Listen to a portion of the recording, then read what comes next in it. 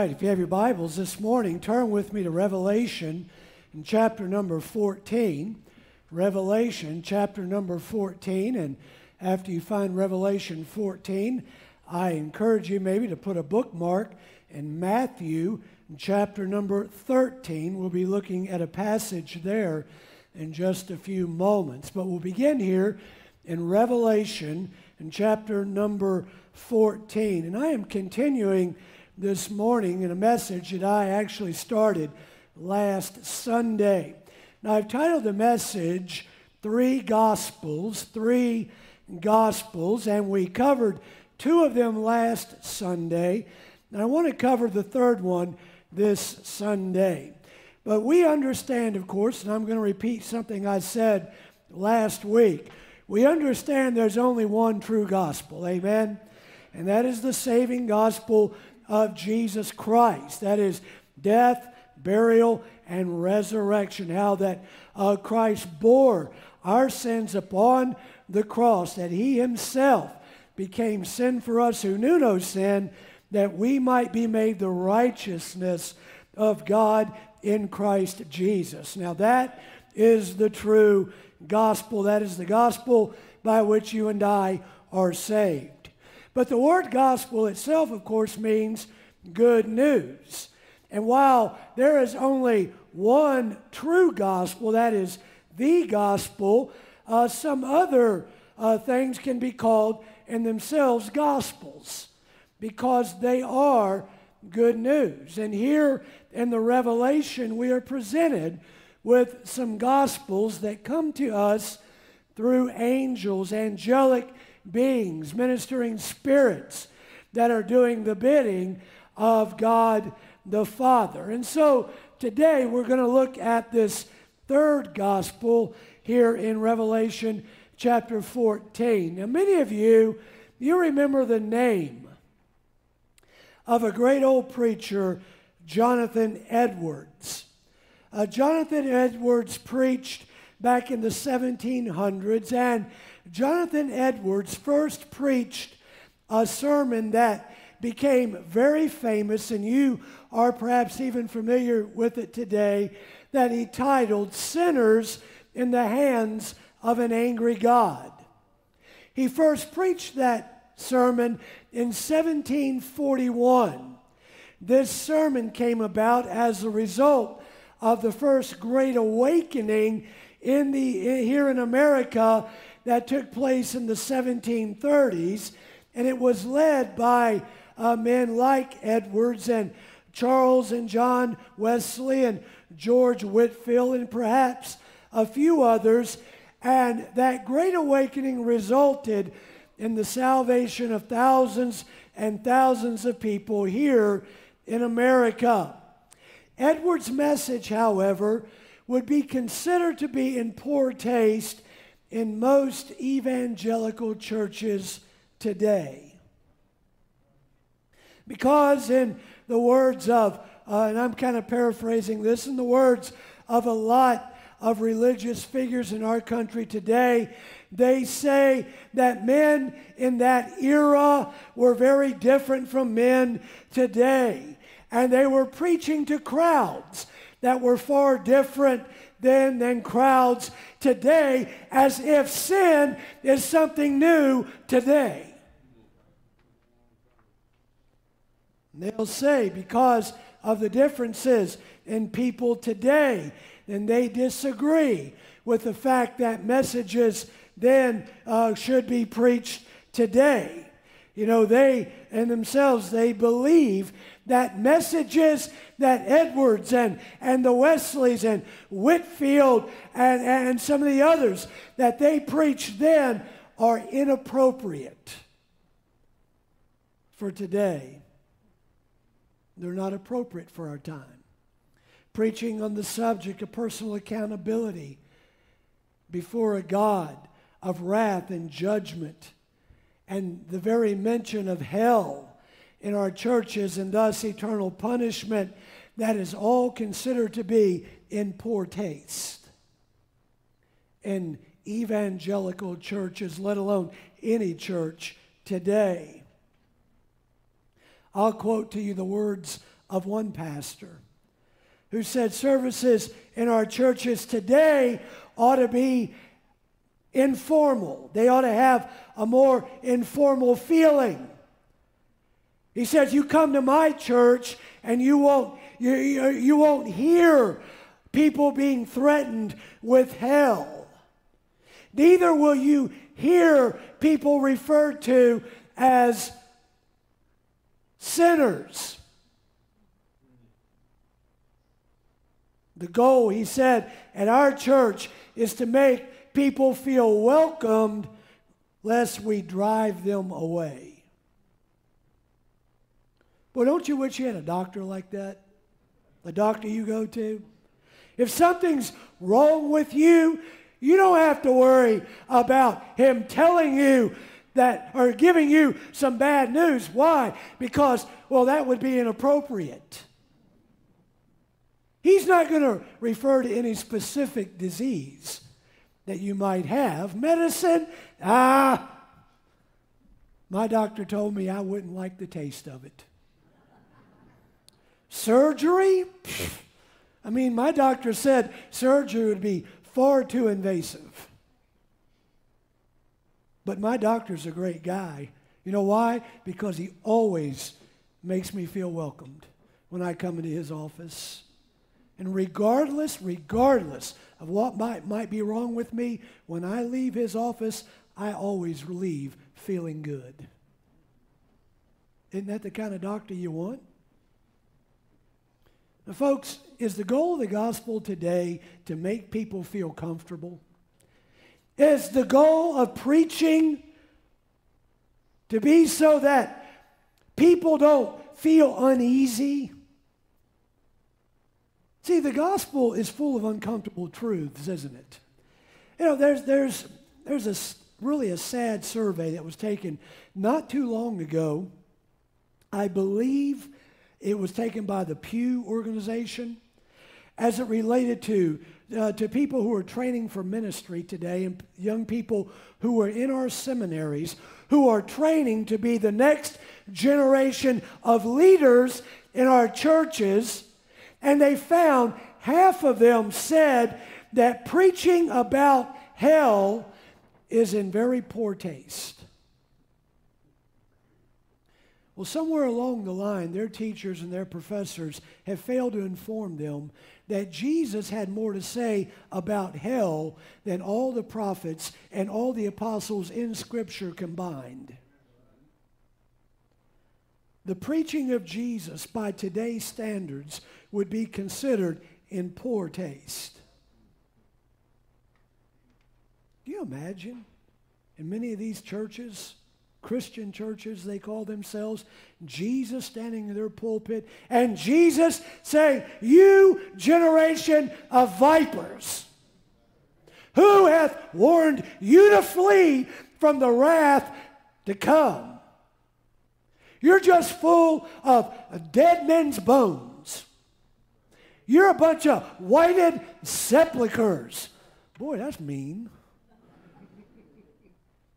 I mean, who is Jesus to go around talking to me like that? I mean, this is a church, for crying out loud. We're Christians. What is Christ doing with all that talk? He's trying to drive people away. This isn't in my notes, but I'm going to meddle here for a second. You know, you remember that rich young ruler who came to Jesus? That rich young ruler came to Jesus, and he wants to know, what am I supposed to do to inherit eternal life and all that? And you know what Jesus said? Jesus said, sell everything you got. Sell everything you got. Get rid of it all. Now, is Jesus against having things? No. What Jesus is trying to warn us of is when things have us. And there's a lot of things that have us. And you know what the Bible says about that rich young ruler? And by today, it was a rich young ruler. By today, we would call him, and I'm not bad-mouthed, okay, but we'd call him a millennial. He was a millennial.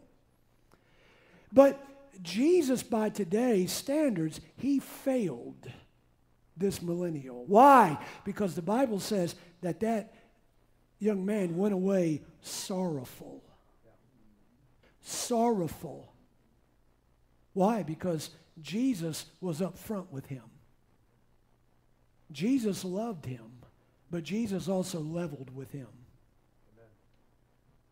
And today, that sort of preaching is just not seen as appropriate in most evangelical churches. You almost get the impression that Jesus wants people to know the truth about coming judgment.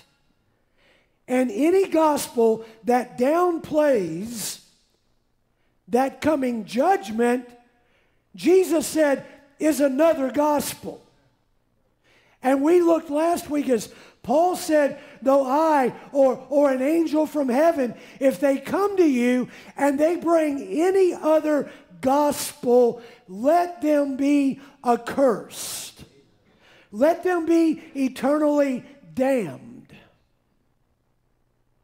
Can I tell you something about Jesus that I believe is absolutely true? I believe this is absolutely true. I don't think Jesus is the least bit interested in how comfortable your body is going to feel when they cover you with a white sheet. I don't think Jesus is the least bit interested in designer coffins. The gospel that we are given through Jesus Christ is not about anybody's personal comfort. It's about personal conversion. Amen. It's about a personal change. Right. Jesus did not die, and we have not been given the gospel to be saved from poverty, Amen. To be saved from your bad back or my bad back for that matter, or from our low self-esteem. Amen. Jesus died, and we have been given the gospel to be redeemed from sin, to be redeemed and saved from eternal condemnation. The wages of sin is still death. Right. Not just physical death, but more importantly to all of us, spiritual death. I'm glad somebody told me about that, aren't you? I'm glad somebody didn't just finish stop there, that first part of the verse where the wages of sin is death. I'm glad they went on and told me the rest. But the gift of God is eternal life through Jesus Christ our Lord. Now, in the tribulation, following the rapture of the church, remember again, the church will not have any part in the tribulation. We are gone. We are taken out of here in the moment, in the twinkling of an eye, when the Lord himself descends from heaven with that shout, with the voice of the archangel, and with the trump of God. And I'm telling you, I believe that day is getting closer and closer. But in the tribulation time, the gospel is going to go on a world tour. And it is going to be preached without apology, without contracts even, without any sponsorship, and it is going to be delivered by 3 angels. Again, last week we talked about 2 of those angels and the message that they presented to us. But now we see a 3rd angel who appears, and he is going to preach a gospel of coming judgment. Of coming judgment. Now again, this angel would not be invited to preach in the average American church today. This angel's preaching would make a lot of people mad. It would most certainly offend a lot of people, because it would cause these people to leave not feeling so good about themselves, not having their sin justified. And they're going to resolve, well, I am never going back to that church again. Much like a person who goes to a doctor and something's wrong, but they don't like what they hear. And so they resolve, I ain't going back to that doctor anymore. And this is the way it is with our churches. This angel describes hell to us. And he describes it in very vivid detail. Now, again, last week we expounded on the meaning of the two angels' messages during the tribulation. God is allowing this planet to receive a warning one last time of coming judgment. The earth has been told of the salvation that is being offered through Jesus Christ. Now, in the context, the human race is warned that those who follow after the Antichrist, those who follow his false prophet, that they are going to be eternally condemned. And as we'll see, this angel is about to paint a very clear picture of hell itself. In fact, this angel is about to take the lid off of hell, and he's about to expose it for everybody to see. And this passage causes a great deal, really, of discomfort among a lot of religious groups today. This is not the kind of preaching that you would ever hear among the Seventh-day Adventists or the Mormons or the Jehovah's Witness, any of those people who come to your door 2 by 2. This kind of message you're never going to hear from the emergent church leaders today who seem to be filling these coliseums with people. They all have trouble dealing with this passage right here. They have to redefine it. They have to create some kind of escape hatch about hell, leading people to believe that after a certain amount of time, there's some escape, or else they have to come out and deny it altogether. And so I want us to look at what this third angel has to say about God's coming judgment. About coming judgment. And this is the most serious of the three messages. Notice, first of all, we see God's wrath is promised. God's wrath is promised. Look in verse number 9. In verse 9, it says, "And the third angel followed them, saying with a loud voice, If any man worship the beast and his image, and receive his mark in their forehead or in his hands, the same," that is, whoever receives his mark, "the same shall drink of the wine of the wrath of God, which is poured out without mixture into the cup of his indignation, and he shall be tormented with fire and brimstone in the presence of the holy angels and in the presence of the Lamb." Now, John writes, verse 10, that God's wrath that is about to be poured out is like undiluted wine. That it is pure wrath that is about to be poured out upon this earth. And this time only, he said it's not going to be tempered with mercy. You know, I believe today there's sort of a small taste of God's wrath that is being poured out on this world. But understand that wrath is diluted. It is tempered with mercy. It is tempered with a little bit of grace. But this angel says now, during this time, the wrath that is about to be poured out is not tempered with grace or mercy. It is undiluted. And this is a warning for anyone and everyone who follows the Antichrist and who receives his mark. If he had delivered this message to murderers and terrorists and evil dictators and atheists, or people who are otherwise just mean, vile, and nasty, then we would say, yeah, they got it coming to them. Yeah, they deserve it.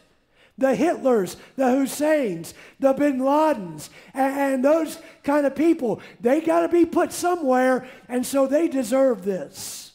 However, this warning is for anyone who denies God as creator of all things. I know some really, really good people who claim to be atheists.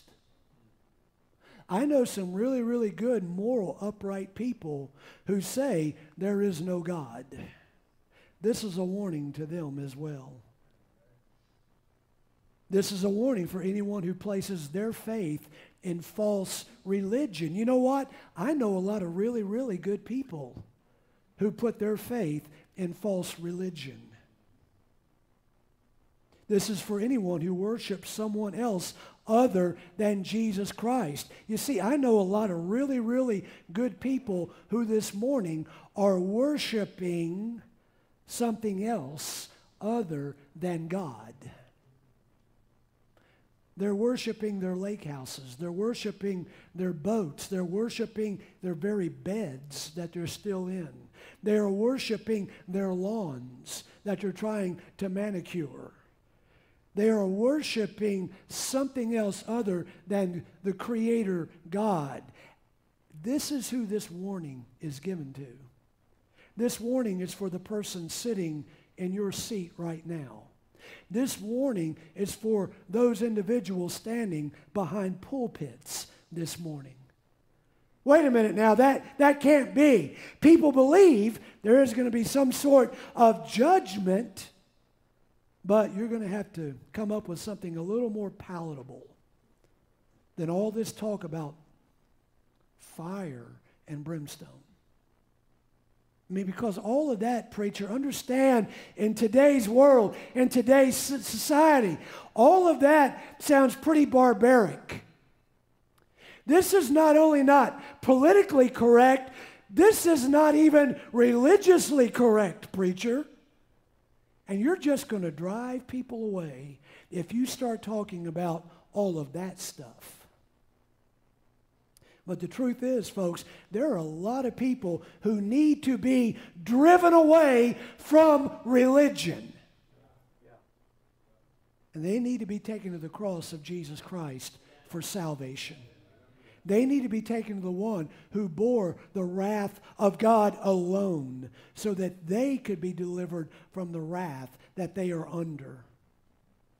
You see, God's wrath is promised. And it's just not promised to those individuals we think it's promised to. It's promised to all who do not worship the God of creation. It is promised to all who worship something or someone else other than Jesus Christ. His wrath is promised. Number two, God's wrath is also seen as being painful. If you look in verse number 10, the latter part of verse 10, it says, and he shall be tormented. Who's the he? The he are those who follow after the Antichrist, who follow the false prophet. It says that person, they're going to be tormented with fire and brimstone in the presence of the holy angels and in the presence of the Lamb. The devil's not going to be the one managing the lake of fire, folks. Get that in your head. Okay? He's not the one managing the lake of fire. In fact, the devil himself will one day be one of its occupants. And he's not going to be running around hell in a red Union suit and terrorizing people with a pitchfork. The devil doesn't look anything like the guy on the can of deviled ham. As I've told you before, the devil has never been to hell. The devil has never been to hell. He never wants to go there. Hell is under the control of an omnipotent, omniscient God. Do you understand that? Notice the first description in the phrase here. It's fire and brimstone. Now, fire we know. We understand something about fire, but what about the brimstone? The word brimstone there actually refers to sulfur. This is a descriptive expression that occurs on 6 occasions in the Revelation. 6 times it is spoken of as fire and brimstone. Sulfur, that's a yellowish element, and when it burns with a blue flame. And it emits a toxin. It's very toxic. It's a suffocating type of dioxide gas. Sulfur, get this, sulfur is found in volcanic regions. And you know, there's a very interesting verse of Scripture in Isaiah that says hell doth enlarge itself. Hell doth enlarge itself. Now, I can't prove this to you definitively from Scripture, but personally, you know what I believe every time you see a volcano erupting?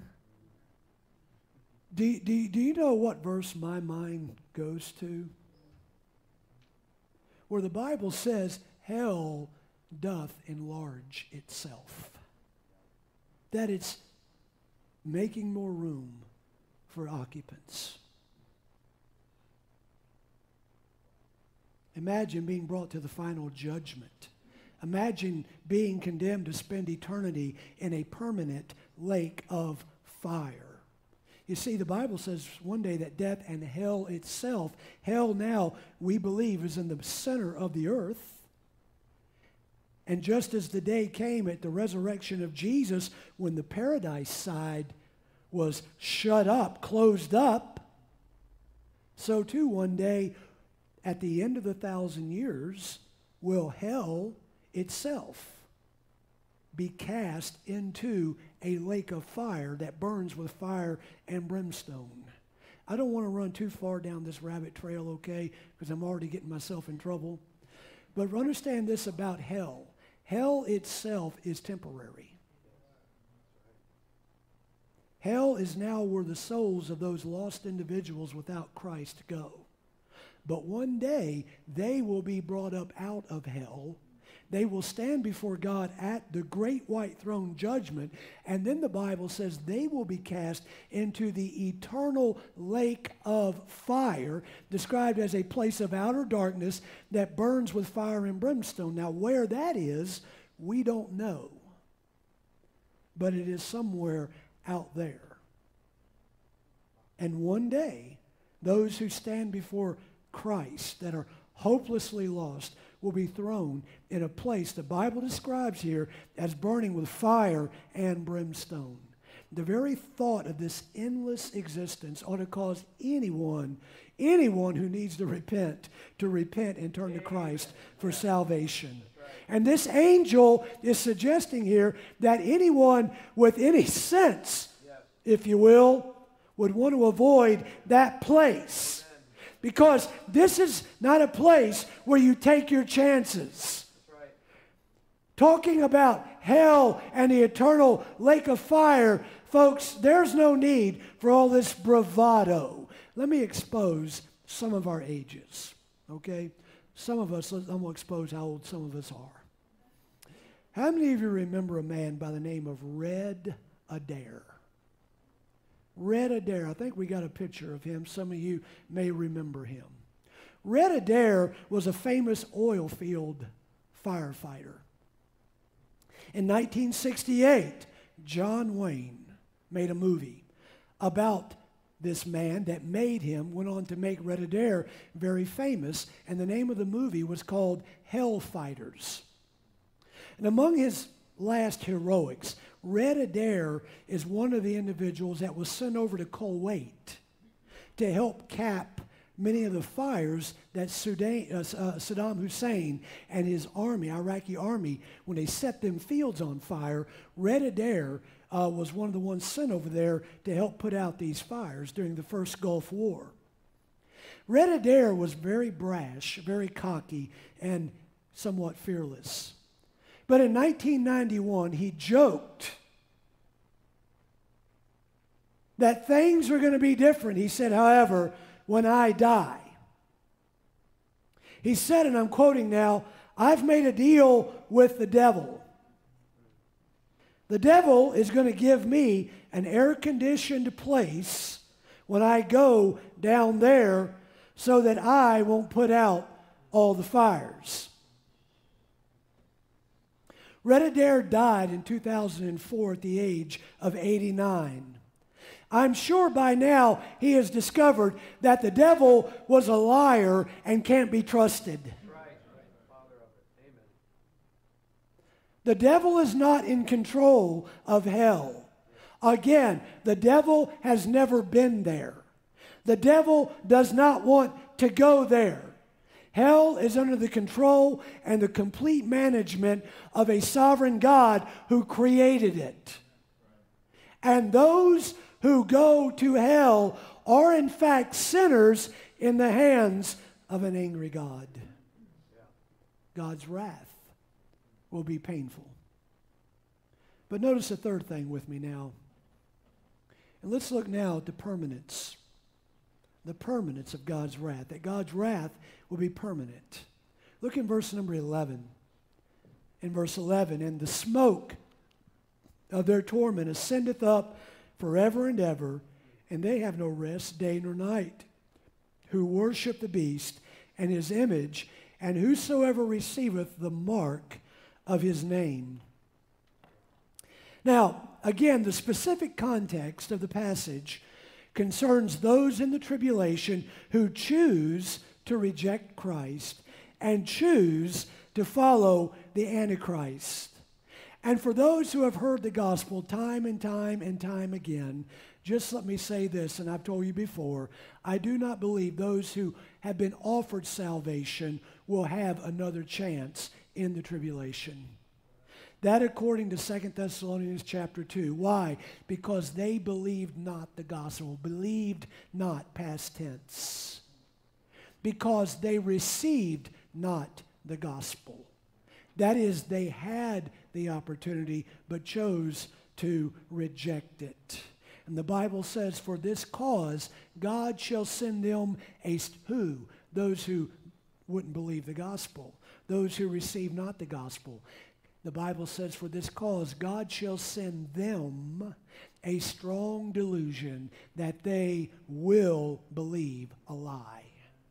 Preacher, I won't believe it. Listen, God said you will. I believe God. God said those people will believe the lie. They will follow the Antichrist.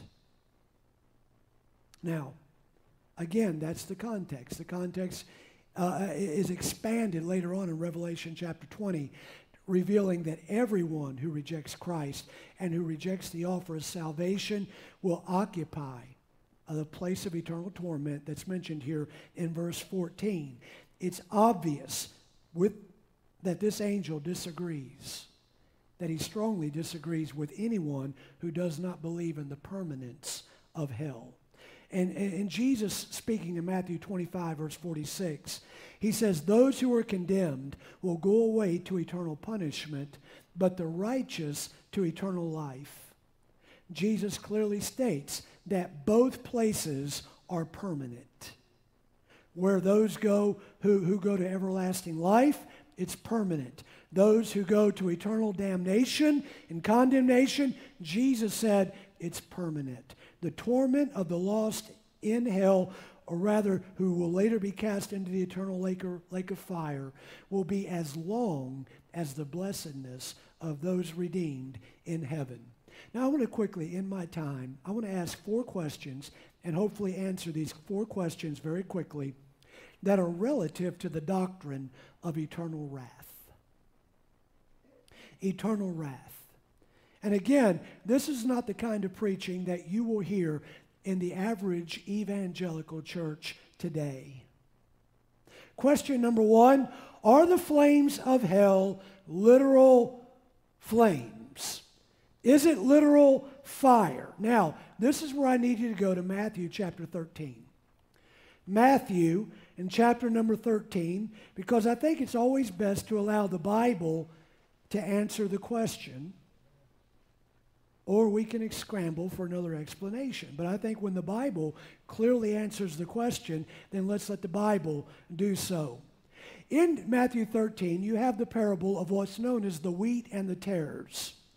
Jesus gave a figurative meaning to what each element means, to what each element in the parable represents. Again, he gives a figurative meaning, except for the fire. In verses 37 down through verse 40, he explains that the one who sows the good seed, he says that's the Messiah. He says the field, that's the world. The good seeds are the sons of the kingdom. The tares are the sons of the evil one. The enemy who sowed those tares, that's the devil. The reapers are the angels. So it's a parabolic analogy. But then Jesus steps away from the parabolic analogy, and notice what he says in verse 41. In verse 41, the Son of Man shall send forth his angels. They shall gather out of his kingdom all things that offend, and them which do iniquity, and shall cast them into a furnace of fire, and there shall be wailing and gnashing of teeth. Then shall the righteous shine forth as the sun in the kingdom of their Father. Who hath ears to hear, let him hear. In other words, what he says in verse 43, he asks the question, are you listening? Everything in the parable has a figurative meaning that he explains what each represents, except for the fire in this place of torment. Why? Because the fire is not figurative. The fire is literal.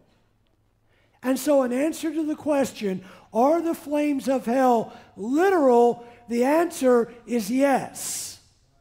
There's a rich man in hell that you can read about there in the Gospel of Luke who will qualify what I'm saying. When the Bible says in hell he lifted up his eyes, being in torment. Question number 2, is the fire literal so that it will consume? If it's literal, will it consume? Now there's a teaching out there today, it's called annihilationism. Annihilationism is given by those who can't seem to explain away the doctrine of hell. But what it actually does is it gives us a loophole in the doctrine. Okay, granted, there is a hell. There's too much said about it, and there's some who feel like, okay, we can't deny the literal existence of hell and the fire of hell. And so here's what's going to happen. After a time that people are in hell, after some time, depending on the wickedness of their sin, how much sin they've committed, how evil of a person they were, after a period of time, their soul will be annihilated. Ultimately, they will be consumed by fire to where they are no more. Now, the truth of the matter is, folks, and I want you to understand what I'm saying. The truth of the matter is, I'd almost like to believe that. And I know there's a lot of evil people who have done some of the most horrendous, unimaginable, unthinkable, committed those atrocities. And there's the fleshly side of all of us, and don't look at me pious, because we all think like this. They deserve it. They need to go to hell. And there's that part of us. And I get it, because I feel like that way many times. But think about forever. Forever. There is no end to the torment that these people will endure. There is no end. It is forever. Forever lost. Lost. Lost. Lost. Yeah. Forever. The thought of eternal torment and punishment without end, that is terrible. It's unimaginable, but it's true. Yes. This angel of Revelation makes it perfectly clear that their torment is forever. There is absolutely nothing that implies it is anything but a permanent state, a permanent condition. Just as the body of a believer is raised and it is prepared for eternal bliss in a state of heaven, so too is the body of the unbeliever raised and it is prepared for the state it will endure in a lake of fire for all of eternity. You think about it. If the souls of unbelievers were eventually burned up, that this doctrine of annihilationism was true, then what is the purpose of the fire being eternal? What's the purpose of it being forever? The fire is literal. Its purpose is not to consume. Its purpose is to torment. Question number 3. Is it really forever? Does forever mean forever? Well, this word forever appears 11 times in the Revelation. 4 times, now listen, 4 times it refers to the eternal existence of God. 1 time it refers to the eternal existence of Jesus the Son. 1 time it refers to God's eternal reign. 1 time it refers to the eternal glory of the Lamb. 1 time it refers to the eternal reign of believers. 1 time it refers to the eternal doom of Satan. 2 times it refers to the eternal torment of the lost. What do you say? What I'm saying is, if God is eternal and Jesus Christ the Son is eternal and God's reign is eternal and the Lamb's glory is eternal and Satan's doom is eternal, then those who are suffering in hell, it means the same thing. It is eternal. The 4th and final question. Is there no way out of this? That's a great question. I'm glad you asked. Amen. Yes. And I don't mean to ask this question in a facetious way, but people ask, is there a way out of this? Folks, what do you think this book is all about? Yeah, right. Amen. It's about the way out. It's how to avoid all of this. This book gives us the answer to everything that we need to know about eternity. It may not all answer all the questions we want to know, but brother, it certainly answers all the questions that we need to know. But still, you have, I hesitate to even call them religious writers, but I'll call them a religious writer because I don't have anything good to say. But he was asked the question about how you get to heaven. And here's the answer he gave. We can't know who has the right password until we die. The testimony from our own sacred scripture doesn't suffice. One doesn't get the password until after they are dead. Christianity has to deal with the exclusivist claims of John 14:6, where Jesus said, I am the way, the truth, and the life. No man comes unto the Father except through me. But even with this belief, there's theological wiggle room for those who want it. Resolutions will only come when our souls stand before God in judgment after death. What utter foolishness. There is not one verse in Scripture that tells us we get the password after we die. Right. We get it before we die. Listen, folks, here's the secret password. Jesus! Amen. Jesus! Nothing in my hands I bring. Simply to the cross I cling. Let the blood of Calvary speak for me. Amen. It's Jesus. Amen. Glory. Or it's nothing. That's right. That's right. Verse 13, Revelation 14, blessed are the dead which die in the Lord. I mean, how are we blessed when we die? You know how we can be blessed when we die? When we die in the Lord. Precious in the sight of the Lord are the death of his saints. Amen. We die in the knowledge that Jesus Christ, God's perfect Lamb, bore the penalty, paid the debt that you and I owed. He paid a debt that we all owed. We owed a debt we could never pay. Yes. Thank you, Jesus.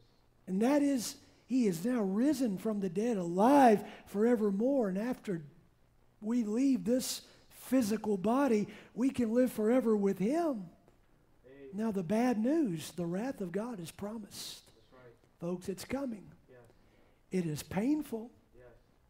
and it is permanent. Amen. The good news is the wrath of God is entirely preventable. Yes. Thank you, Jesus. And it is preventable through Jesus Christ, Amen. our Lord. Yes. Bow your heads with me this morning, if you would.